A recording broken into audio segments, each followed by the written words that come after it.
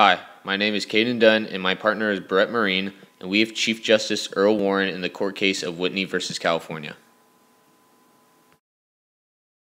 Earl Warren was born on March 19, 1891 in Los Angeles, California, to father Matthias H. Warren and mother Crystal Hernland.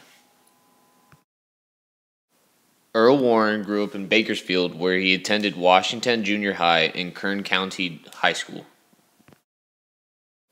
In 1912, Earl Warren graduated with a BA in Political Science from the University of California, Berkeley, and then earned his JD at University of California, Berkeley School of Law. In August of 1917, Warren enlisted in the U.S. Army for World War I service. A year later, he was then discharged. After the war, he served in the Judicial Committee for the 1919 session of the California State Assembly. He then served as the Deputy City Attorney in Oakland, California. In 1925, Warren was appointed as the District Attorney of Alameda County and was in office from 1925 to 1939.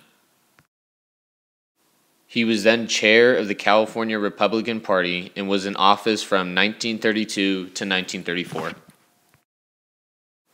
In 1942, Warren ran for the governor of California as a Republican and was elected on November 3, 1942. In the year of 1953, Warren was nominated and then appointed by Dwight D. Eisenhower to be the 14th Chief Justice of the United States on October 5, 1953. He was Chief Justice until June 23, 1969, and was then finally retired. After 5 years of retirement, Earl Warren died at Georgetown University Hospital in Washington, D.C. on July 9, 1974. He was 85 years old.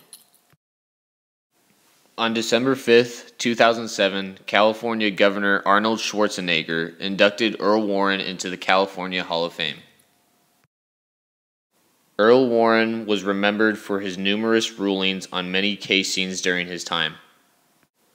Whitney versus California was originally argued on October 6, 1925 in California. Charlotte Anita Whitney was a member of a distinguished California family, and William H. Taft was the Chief Justice who made the deciding vote.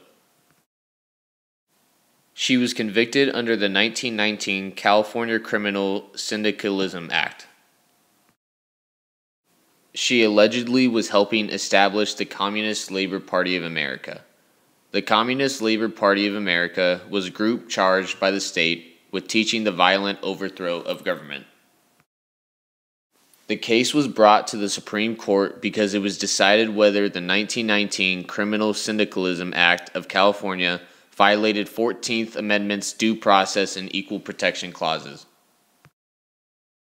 Whitney denied that it has been the intention of her or other organizers for the party to become an instrument of violence. The court held that the state, in exercise of its police power, has the power to punish those who abuse their rights to freedom of speech. Whitney was eventually found guilty along with her other members and organizers of the party who were involved.